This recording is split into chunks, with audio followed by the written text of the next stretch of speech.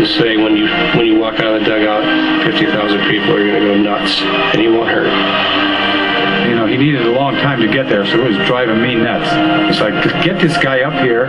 He's the last out. Let's get this thing over with.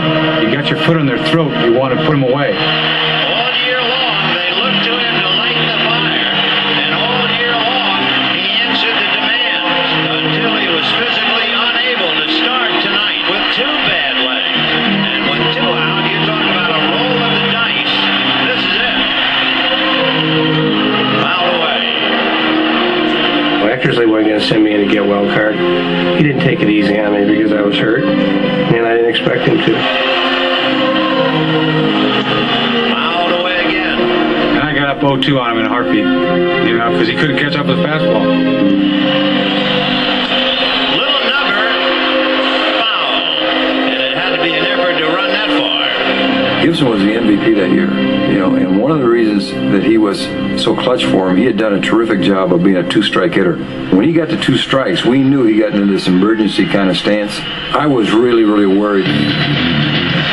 So it seemed was Eckersley, who uncharacteristically began to miss the strike zone and ran the count full. So the Dodgers trying to catch lightning right now. Tying run is at second base. Before the 3-2 pitch, I stepped out of the box and said to myself, partner, as sure as I'm standing here breathing, you're going to throw me that 3-2 backdoor slider, aren't you?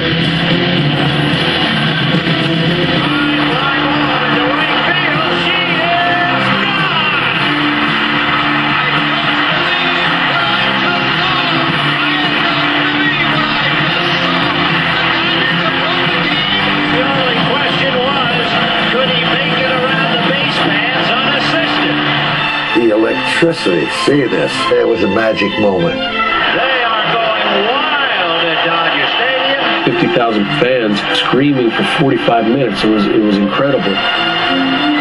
We all knew he had that one swing in him, and the way that year went for us, it was a magical year. To this day, I can remember seeing the brake lights in the Dodger parking lot come on as they all said, "Oh my God, I should have never left."